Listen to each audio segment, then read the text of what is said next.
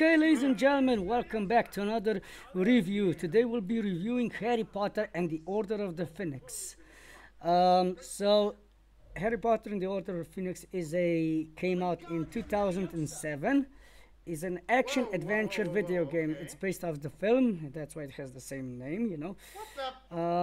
The game was released for Nintendo DS, PlayStation Portable, Microsoft Windows, and PlayStation 2, PlayStation 3, Wii, Xbox 360, Game Boy Advance, and Mac OS X. The developers were EA UK, Rebellion Developments for PlayStation Portable, Visual Impact for Nintendo DS and Game Boy Advance. Are you serious right now? Yeah, I am serious, thanks.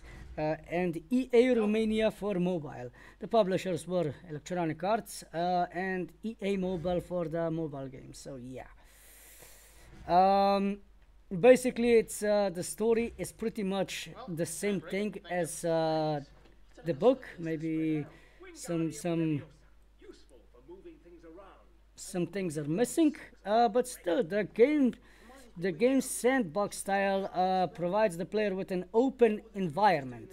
It means that the player can go around parts of Hogwarts freely, not just on a mission or anything, you know, or a quest. But yeah, I wonder if this meeting's important. it is important. It's always important. It came out for Europe in 2007, 29th June. It was a good game. The graphics were awesome and everything.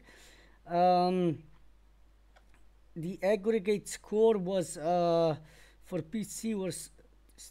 We can use the invisibility cloak, but it's still getting difficult to maintain a proper The aggregate score for PC was 36, and for Wii it was 96. So it's pretty awesome, you know. I do believe Game Zone and Game Trailers put it at 8-10 review scores out of 10. So, you know, it was a pretty awesome game. I mean, Psycho played it, not me, but still, I played it. I played all Harry Potters, and they were amazing. Like this, you know, the graphics. Order! Really. And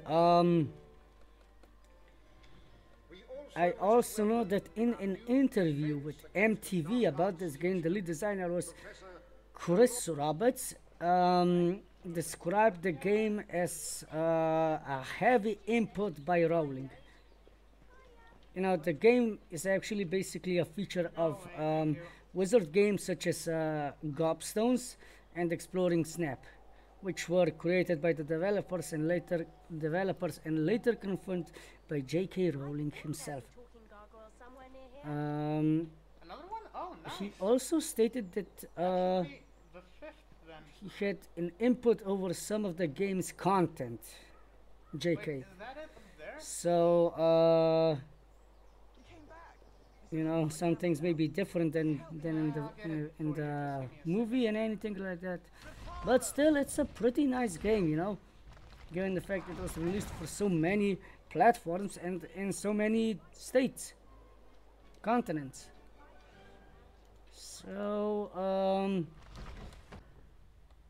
what Okay, I completed believe all you the also features, have in this game a wizard chest and wizard chest. Yeah, apparently yeah. That's all the tasks. You also have a few various missions to complete which follow the storyline of the film, such as recruiting Dumbledore's army members, or creating havoc when Umbridge is made headmistress.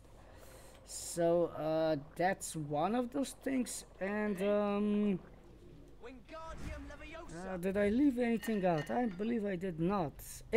I would recommend it to you guys to play this game, and it is very good to play.